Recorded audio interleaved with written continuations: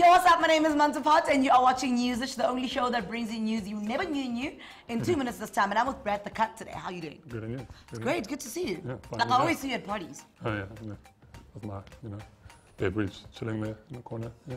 No, I wasn't gonna incriminate you and say with a beverage. Okay, well then doing this. Yes, okay. That's what I was thinking about. I see you working. Let's get straight into it. Serena Williams on the cover of Phat Joe magazine, looking all kinds of delicious.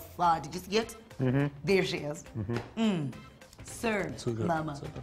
I checked out a blog actually yesterday. Why are my eyes so itchy? Jesus, it's this guy that's standing here. Pink eye. Anyway, I checked out a blog yesterday, and they were literally talking about the cover, and she looked amazing. She was talking about how she doesn't concentrate on the hate. She makes sure that she concentrates on the people that give her love, because she catches a lot of hate. Yeah. Let's move right along. Phat Joe had a stellar proposal yesterday. He proposed to his girlfriend Palesa in the most beautiful way the net could have ever experienced, rather, because it felt like we were there. Did you see the proposal? Yeah, I could see the way you actually did not see it. I'm gonna see it soon. I'll show you after this.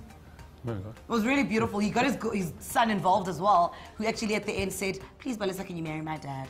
Oh, that's cute. So beautiful. Yeah, anyway, guys, this is so uncomfortable. One last one. Mama's happening on the 22nd of October. Get your tickets. They start at 250. Trevor Noah is the host. Tisha's going to be performing. Wow. You're going to be there. Yeah. Are you going to be there? Try hustle the ticket, yes. And there we go. I'll be there.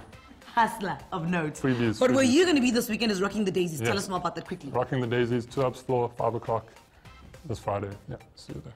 So if you're in Cape Town, go make sure that you check out Brad the Cut, and just look for me. I might be there, I guess. Bye. Catch us at 5 p.m.